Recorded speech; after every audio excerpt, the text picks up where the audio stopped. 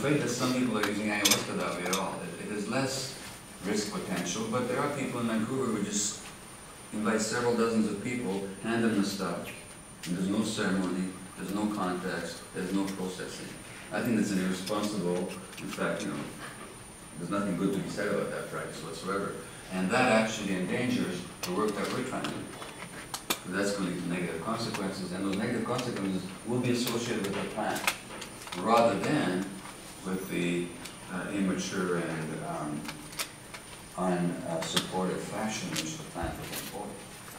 But in its appropriate context, what happens is that, and the other thing with ayahuasca is that for many years in North America, including in Vancouver, people would come to ceremonies, they would drink the plant, they'd have their whatever experiences, and then people found it useful and helpful and great, but there'd be no processing of their experience, so that it wasn't contextualized.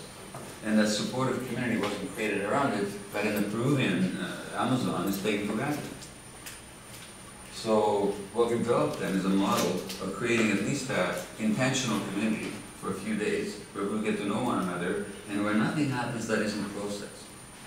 So therefore for the participants, and including for the shamanically trained people that I work with, I think that the experience has been revolutionary, in the sense that the power of the plant to bring people to truth is much enhanced when people are then supported in this community-based and skillfully led processing.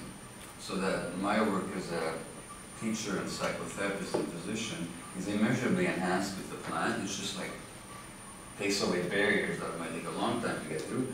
And on the other hand, their work is enhanced by the processing that I help to provide. So this work is going to go ahead. Just to tell you where it's going to go. We're doing another 5-day workshop in December this year. I'm working with some Aboriginal women in the downtown east side, terribly abused, terribly addicted, and we're going to introduce ayahuasca into their healing process. The CBC documentary program, The Nature of Things, is about to embark on a 9-month filming of a documentary on the treatment on the use of ayahuasca in addiction. So I'll be a part of that as well. So there's going to be a lot more stuff about this publicly after that program is aired. It is successfully filmed, but I think it will be, which will bring both possibilities and dangers. The possibility of then of moving forward in a broader way with this work, and the danger, of course, of inviting public scrutiny that might bring the hand of the deadening claw of the law on this healing process. So I'll finish with that and look forward to the discussion.